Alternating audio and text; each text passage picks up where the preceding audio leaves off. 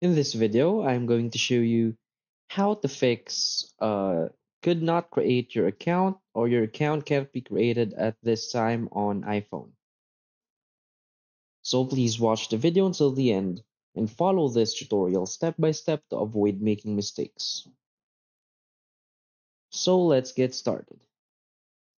So if in any case you're trying to create a new Apple ID and you get this message that your account cannot be created at this time, what you want to do is first check your internet connection. So go to your settings.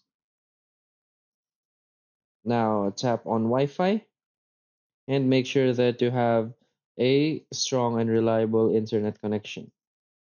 So the next thing you want to do is go back and go to your general settings.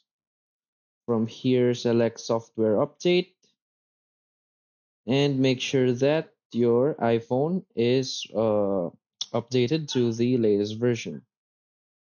So now you want to go back. Now you want to scroll down and select VPN and device management. So make sure that you're not connected to any VPN. So if this still doesn't work for you, what you want to do is open your Safari and go to appleid.apple.com. And you want to create your new Apple ID from here. So just tap on the drag down menu. And as you can see, you can either sign in or create your Apple ID. So simply create your Apple ID and just do the process here. So that's it. So if you find this video helpful, please hit like and subscribe.